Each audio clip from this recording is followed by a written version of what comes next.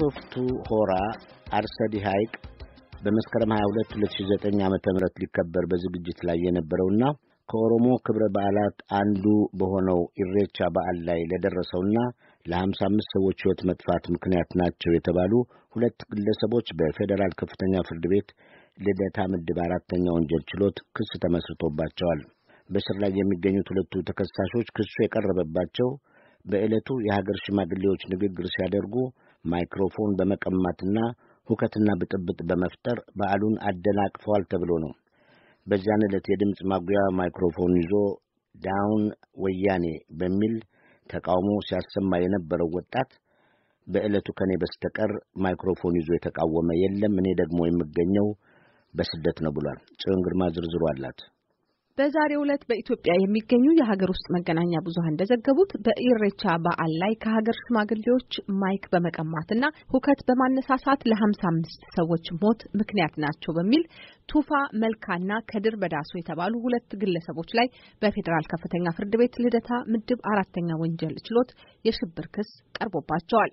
እንዲሁም ሁለተኛ ተከሳሽ ከድር በዳሶ በበኩሉ ከመድረክ ጀርባ በመሆን በስልክ አመጹን ሲያስተባብር እንደነበር በክሱ ላይ ተዘርዝሯል።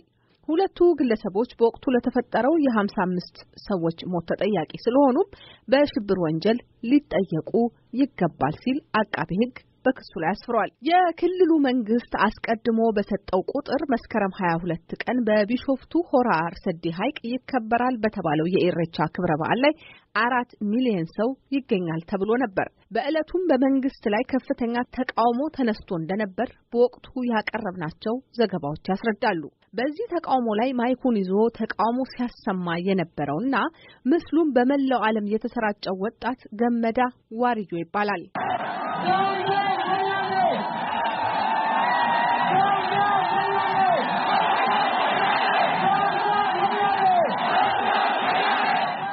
አቃቤ ሕግ ባቀረበው ክስ ላይ የዚህ ወጣት ስም የለም። ወጣቱም አሁን የሚገኘው በስደት ነው።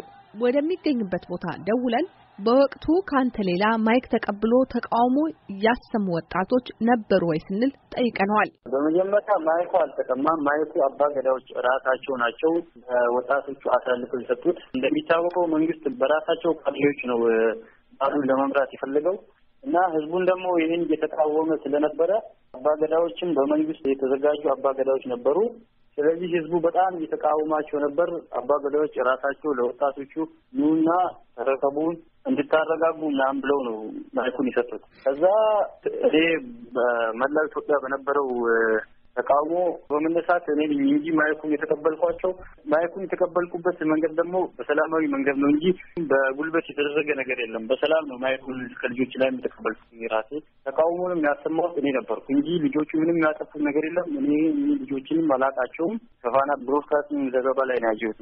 ገመዳ በሻሸመኔ መሰናዶ ትምህርት ቤት የ11ኛ ክፍል ተማሪ እንደነበር የኢሬቻ በዓልን ለማክበርም ከዛ ወደ ቢሾፍቱ እንደመጣና በወቅቱ በሀገሪቱ የተፈጠረው ሁኔታ ያበሳጨው ስለነበረ ተቃውሞ ሲቀሰቀስ ከህዝቡ ጋር ቆሞ አብሮ ተቃውሞውን በሰላማዊ መንገድ ሲያሰማ እንደነበርና ድንገት ከህዝቡ መካከል ወጥቶ መቃወሙን በወቅቱም ከማንም ጋር እንደማይተዋወቅ ገልጾልናል። እኔም በዋነኝነት እዛ መድረክ ላይ ተቃውሞ ያሰማሁት እኔ በግሌ ነው። ኢሬቻ በዓል ራሱ የሄድኩት ማንንም አልተገናኘውም። ምንም የተቀናጀ ነገር የለም። ህዝቡ የራሱን ስሜት ነው እዛ ጋር የገለጸው። የመላው ህዝቡ ስሜት ነው እንጂ እዛ ጋር ምንም የተቀናጀ ነገር የለም። ሁሉም ህዝብ የራሱን ተቃውሞ እያሰማ ነበር።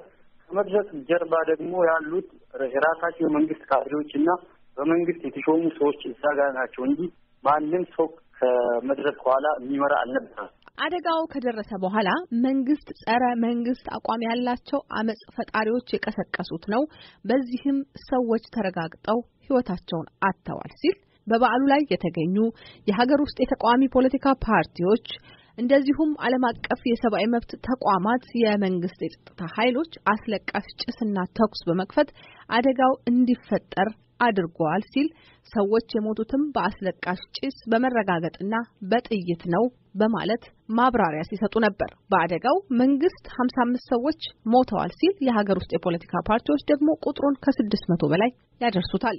የሰብአዊ መብት ድርጅቶችም ቁጥሩን በመቶዎች ከፍ አድርገው ይጠሩታል። በመንግስትና በተቃዋሚዎች መካከል እንዲህ ያለ የሟቾች ቁጥር ልዩነት የታየውም በገለልተኛ አጣሪ ኮሚሽን እጦት ምክንያት መሆኑን ገልጸው በገለልተኛ ወገን ጉዳዩ ይጣራ ሲሉ ጠይቀዋል።